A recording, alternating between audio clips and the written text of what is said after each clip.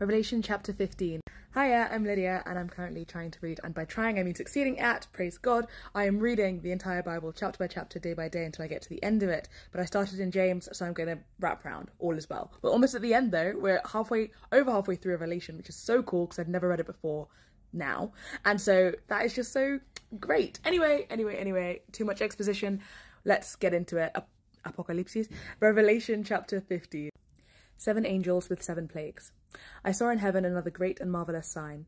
7 angels with the 7 last plagues. Last, because with them God's wrath is complete. And I saw what looked like a sea of glass glowing with fire, and standing beside the sea, those who had been victorious over the beast and its image, and over the number of its name. They held harps given them by God, and sang the song of God's servant Moses, and of the Lamb. Great and marvellous are your deeds, Lord God Almighty. Just and true are your ways, King of the nations. Who will not fear you, Lord, and bring glory to your name? For you alone are holy. All nations will come and worship before you, for your righteous acts have been revealed. After this I looked, and I saw in heaven the temple, that is, the tabernacle of the covenant law, and it was opened.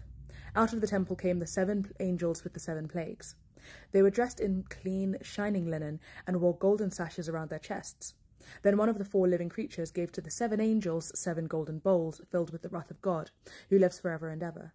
And the temple was filled with smoke from the glory of God and from his power.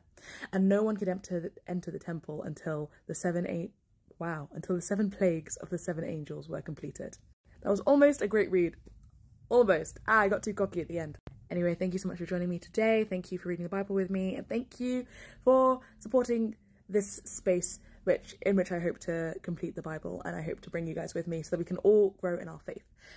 Regardless, God bless you, and may he bless you today and tomorrow, just in case I don't post. Bye!